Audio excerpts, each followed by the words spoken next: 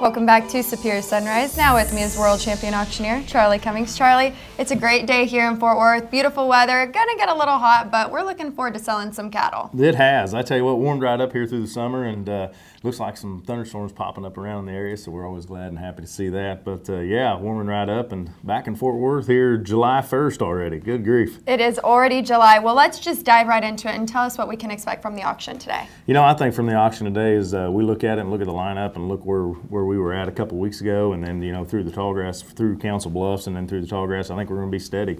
We've seen a little fluctuation in the Board of Trade, you know, up and down, and the Chicago Mercantile up and down, but for the most part, we're going to remain steady to where we was at, and I hope we found that mediocre place where we can just remain.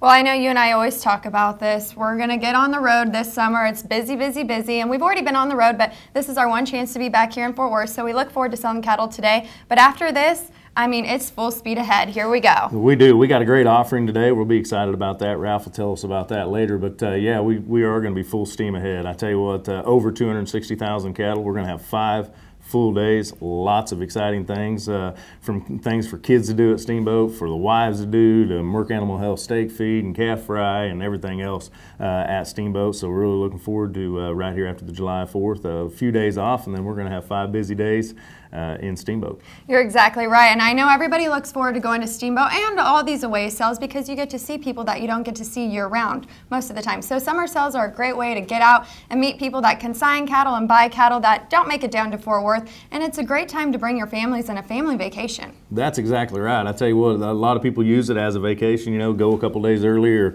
go to the auction, offer their whole year's income with us at Superior, so we're happy to be able to do that, and then, you know, be able to network with so many different ranchers and producers that's out there, as well as different reps, and make your operation more profitable. So that's always fun, and, you know, do a great job. There's always a trade show and lots of booths and lots of different people to talk to at the auctions. So yeah, it's a great offering and a great deal. I know the ladies do a great job organizing all these events and everything that they have going on. And speaking of that, after Steamboat, we head to Montana. It's our first time to be there. We do. Montana, July the 22nd, to the Big Sky Roundup. We're super excited to be able to be in Montana, of course, and what a great city there in Billings.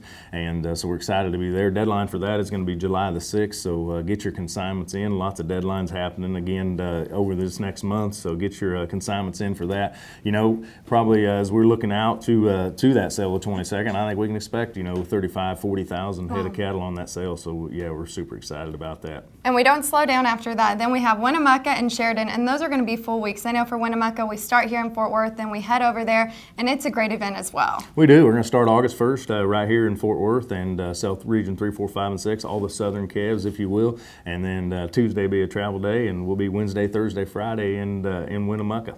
I can't believe we're already talking about August and it's just July 1st today. I know we're looking forward to the 4th of July. It's a great day to celebrate with family and friends. You guys have any exciting plans? Oh, of course, yeah. My dad is a pyro, if you will, so we have a big hamburger feed. I was telling Danny and Russ last night, last year we cooked over 100 hamburgers, and my dad come back out to the grill and said, hey, we got to have more. There's more people here than I expected. So yeah, it's a great time, and at the same time, it's a good time to reflect on where we come from and everything that we're so thankful to have. And, you know, as them fireworks shoot off and everything happens, it's a good quiet time and of an evening. It's pretty nice. You're exactly right. Well, I want to thank you for coming on the show this morning. And when we come back, a special guest, Kristen Jaworski with the Fort Worth Herd. Don't go anywhere.